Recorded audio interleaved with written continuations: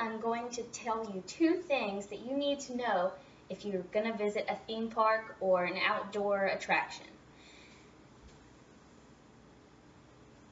I'm qualified to talk about this because I lived in Florida for about 8 years of my childhood, so I went to Disney World a lot. My 2 props today are going to be tennis shoes and bottled water.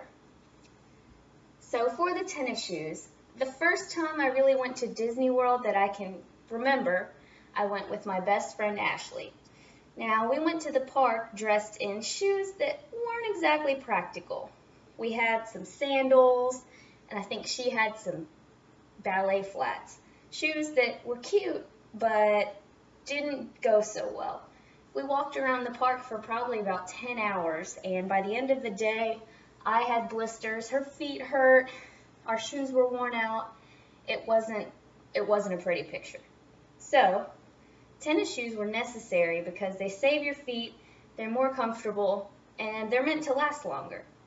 They might not look as cute, but practicality goes over beauty in that sense. For the bottled water, if you've been to any outdoor attraction, whether it be a concert, amusement park, a fair, water or just drinks in general are outrageously priced. Now, the first time I remember going to Disney World with my friend, water was like $4 or $5 a bottle. That's not exactly economical for 2 girls who don't make any money. And our parents weren't too keen on paying that either. So after we separated from them, we had no way of getting any water.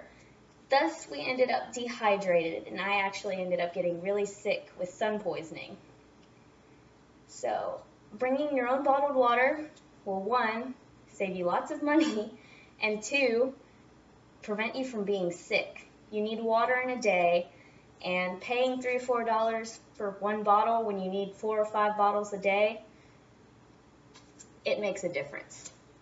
So, to go back over it, when you're going to an outdoor theme park or fair, attraction, concert, you need to remember 2 things to bring. Comfortable shoes, so you can walk around all day without being in pain, and bottled water, so you don't get dehydrated and sick, and you save lots and lots of money. I hope you'll consider these the next time you go on an outdoor outing. Stay comfortable and stay safe.